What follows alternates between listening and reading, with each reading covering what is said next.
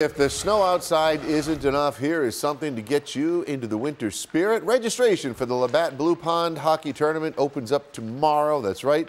This will be the 12th edition of the event that is held now at Riverworks. Labatt announced today that next year's tournament will run February 15th to the 17th with 140 teams taking part.